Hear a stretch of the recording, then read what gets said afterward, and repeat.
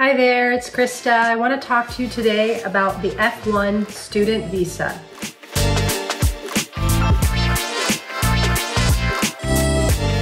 We work with a lot of F-1 students whose dream is to go study in the United States, further their career, and come back to their home country to help develop it, to contribute to the economy, and to really develop their career at a higher pace than they would be able to if they had studied at a local university. So today I want to share with F-1 students what the visa officer is actually looking for in your case. There are 3 criteria upon which an F-1 visa application is judged at the visa interview. The first is whether or not the applicant is a real student. The second is whether or not the applicant can afford to pay the studies that they're going to do in the United States. And the third is, does this applicant intend to leave the United States after their studies are complete? Okay, so those are 3 big things that the visa officer is looking for in your visa application. So why would you say anything in your visa interview,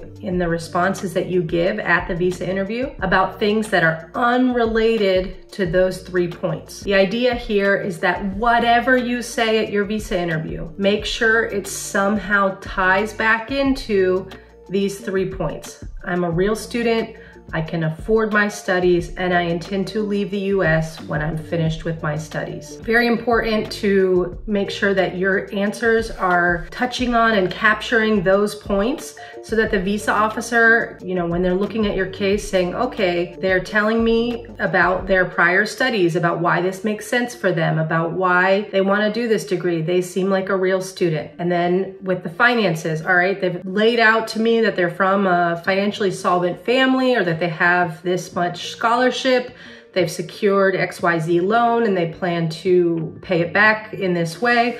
All right, it sounds like they have a solid financial plan and they can afford this education. And then the last thing is they want to hear, what are you planning to do when you're done with this education? Why do you want to do this in a larger sense? Not just, oh, I like US universities, or it's a good opportunity, or I met XYZ professor, but in the bigger scheme of things, how is this degree going to relate back to your success in life and your eventual goals? At the visa interview, it's important to point to how you want to use this degree back in your home country. So I want to do a specialized degree in physician's assistantship, or whatever topic. It doesn't necessarily have to be any specific topic for the purpose of this advice, but I want to do this specific degree because it's going to help advance my career when I return to X country, right? The visa officer needs to hear that stuff in order to say, all right, this sounds like a qualified applicant. They're a real student, they're able to pay for their studies,